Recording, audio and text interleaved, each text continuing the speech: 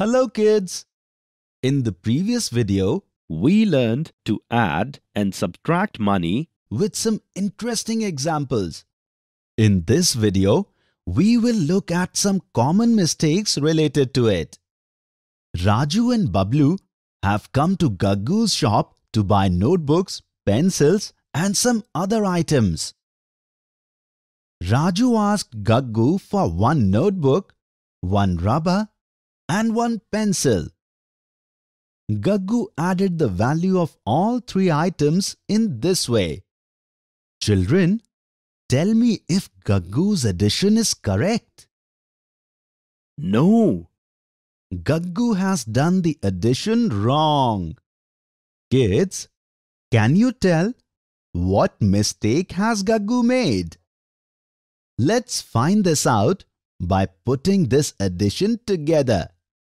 What shall we do first? We'll add the numbers of Paise.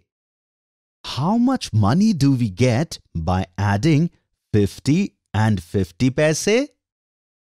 100 paise. How do we write this? Yes, we will write 100 paise as carryover in this way. See kids, Gaggu added 100 paise correctly, but he forgot to write the carryover made from it.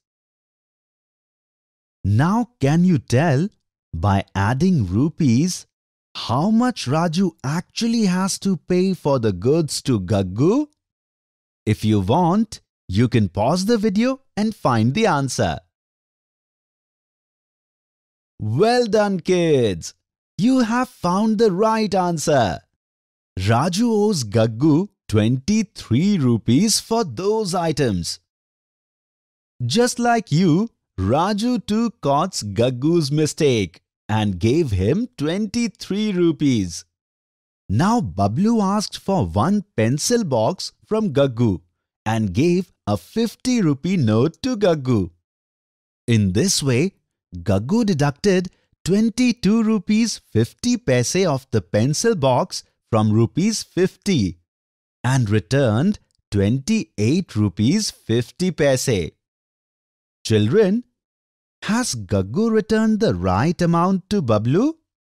Let's see. First, we will subtract the numbers written in paise. Oh no!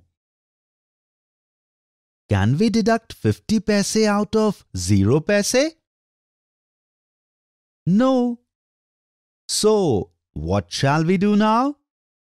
All right.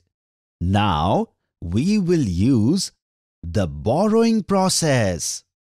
We will borrow 1 rupee out of 50 rupees. And in this way, we will write it as 100 paise.